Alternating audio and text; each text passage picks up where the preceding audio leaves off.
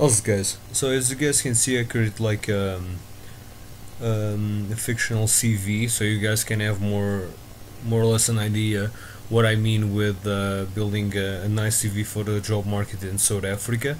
You guys have to be straight to the point and don't make any HR consultant wasting their time, or an operation manager or other person or people inside of a company.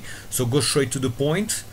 Tell them who you are, full name, nationality, date of birth, SAID, location. Don't ever give your address, okay? Because like I said, the CV needs to show curiosity to the other side.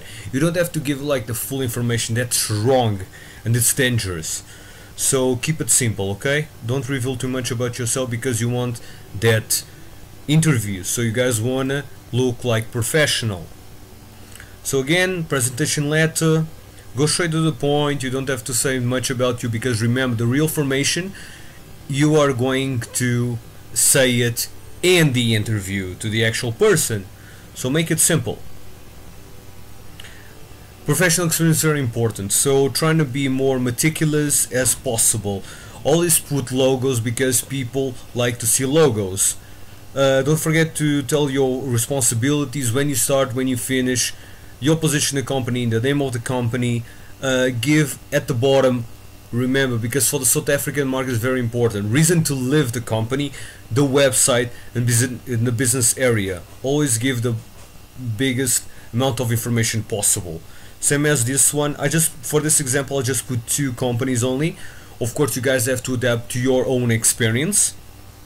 Coming down, again, remember this is fictional, so you have to adapt your CV based on what I'm telling you guys.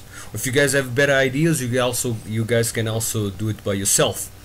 So education and qualification, straight to the point. Actually I forgot to put just a little thing here. It was important to have everything, and like I said, professional. So professional development, IT skills, personal details, blah blah blah. References are available on request. So recommendation letters, numbers and all that, always in the interview. Remember guys, this is all about curiosity. If you guys like the video, please subscribe, leave comments and share this video. Show all the love, because I'm doing this for all you guys. Thanks man, cheers.